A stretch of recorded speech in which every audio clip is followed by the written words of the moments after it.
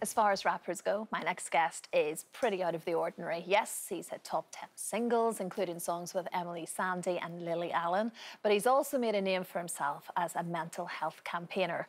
Now, 4 years after he was last in the charts, Professor Green is back making music. So as I say, the last 4 years, it hasn't been about the music at all, Stephen. It has, you've been off doing really powerful documentaries, you've been on our TVs, but the music is now back. Yes, yeah. You know, I think it was in just over 3 years, I did 7 films back to back, and it was amazing because I got to shine a light on things that we often, you know, shove under the carpet, and things that, you know, are surrounded by loads of taboo. But at the end of that 3 years, I had to put myself back in a place that made me happy. You know, I had to find my outlet again. So I took myself away from everything for a little while and started making music. And I started having a lot of fun with it again. And here we are, back releasing records. Exactly. And did it start to flow quite naturally? Yeah, it just started to happen. It's scary at the moment. I don't even want to question why or how, but every time I go into the studio, I'm coming out with something really exciting. And that's a really good place for me to be. It's kind of, it becomes self-perpetuating because the happier I am, the more that I create, the happier I am. And the whole idea behind the song Count on You is about having that someone to count on. I always spend a lot of time on working on the ideas. I worked on this video with Simon Emmett, who I'm fortunate to work with.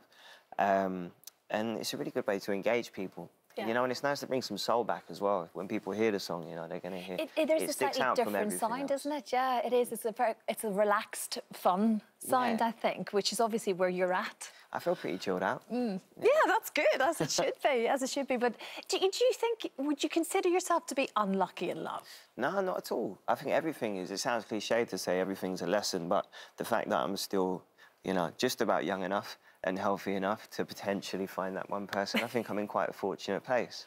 And I think learning what you don't want goes hand in hand with what you do want.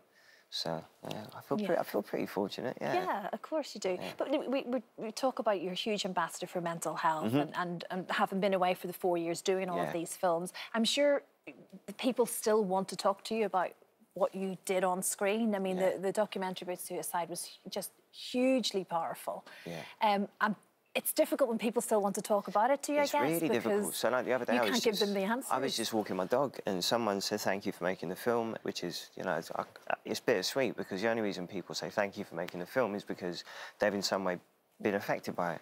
It's difficult, but all I can do in that situation is just try and point people in the right direction, which is, I suppose, a lesson for everyone watching. It is. You know, you which can't is what help the film everyone. Was about, wasn't it? It's really just pointing people in the right direction. And that you're not alone. Find help.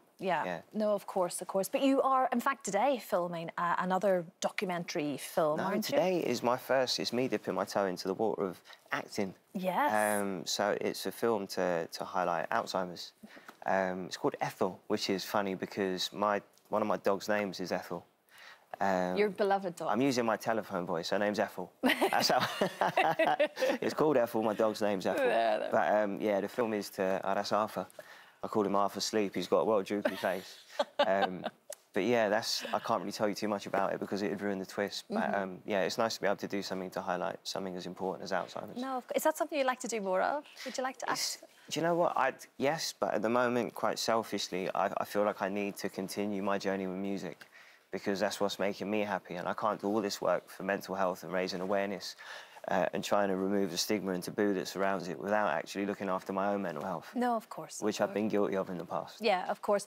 And you can't tell us very much, so I won't ask you, but there is a new series, Celebs in Solitary, coming up later on in the year, where there was just a digital detox. The phone went away. Everything went away. And absolutely. And it just worked for you? It was me in a room, and that's all I can tell you. And what happened in that room, you'll have to wait to see. We will have to watch. OK.